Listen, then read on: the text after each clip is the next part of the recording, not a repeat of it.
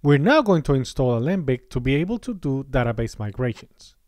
If you're not familiar with migrations, it's just a way to track model changes in your codebase so that other team members and the different environments can keep up to date as you change your database schema.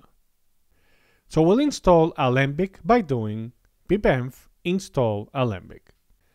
We will now initialize the migration setup, which will create both an Alembic INI and a migrations folder. So do pipenv run Alembic init migrations. If you do an ls, you'll see the alembic.ini file and the migrations folder. We need to tell Alembic three things. First, we need to use our environment variables to connect to the database. Second, we need to tell it what models our application uses. And finally, we need to tell it how to connect to the database. So let's begin setting up the environment variables in the migrations/env.py file.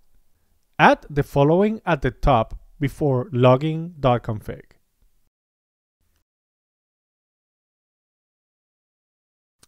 We'll need all these libraries for the next step.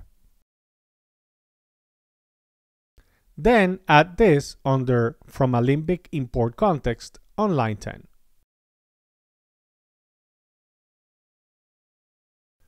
The parent variable will figure out the parent folder so that we can fetch the .quartenv file location and pass it to the python-env.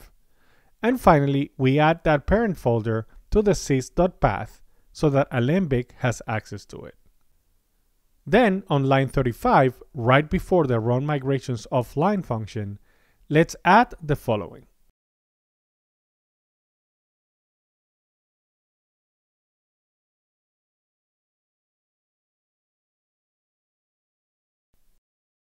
We're giving the alembic.ini file, which we'll edit in a little bit, access to the environment variables.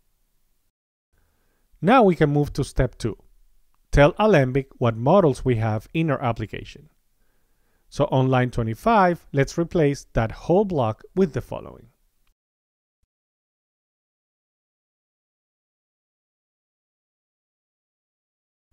This is very important to remember. Any new models you add subsequently, you need to add them here. Save the file.